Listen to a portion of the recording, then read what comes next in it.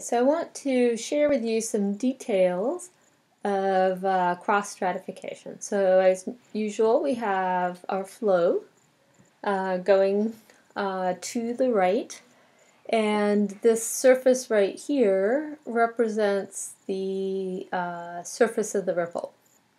The fuzzy blue line represents the boundary layer with the flow, and it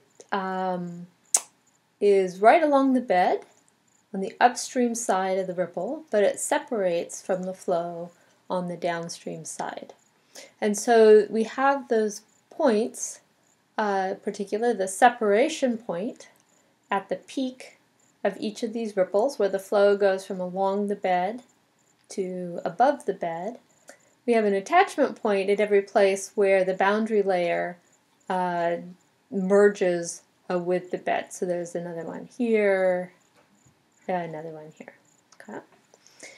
So we know from the Bernoulli effect and talking about sediment transport that when the boundary layer is very compressed, there's a lot of shear and there's a lot of Bernoulli effect.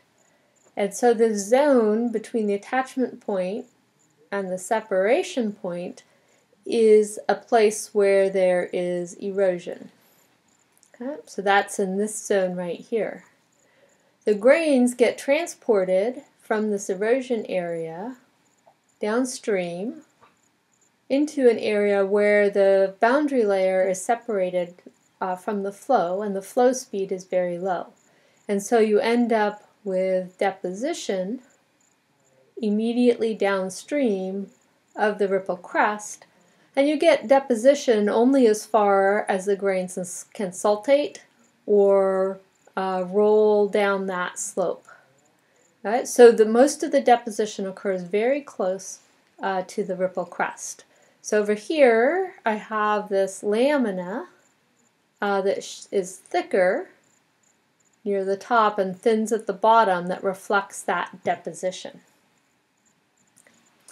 So there's a gradation between where you stop getting deposition and maybe only a couple grains make it out this far and you end up with a whole bunch much closer.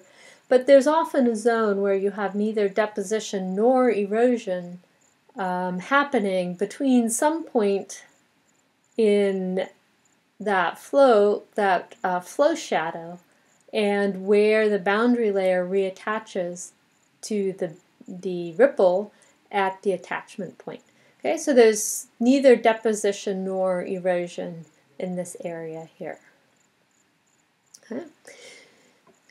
So if we look at what happens underneath, the patterns of deposition and erosion track these processes really accurately. So now I've added this green line here, right here, that shows where the erosion happens on the ripple. If I sort of project that up, this upper part of the ripple crest eventually gets eroded away as the ripple migrates downstream, and that leaves behind what I've shown in this green line here, which is the erosion surface that's created on the upstream side of this ripple.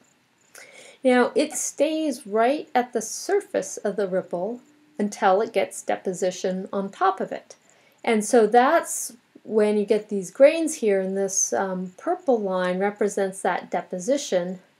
And every time you have deposition, you get a lamina that reflects the shape of the ripple crest that then sort of merges onto that erosion surface. Okay. So there's an erosion surface on every single one of these ripples, and they stack on top of each other, and you end up with a pattern that looks like this one here. Okay, so we have our ripples here. So the ripple crest is the same, but what this bottom one shows is the pattern of the lamina, which are purple here, and the green lines, which are these surfaces right here.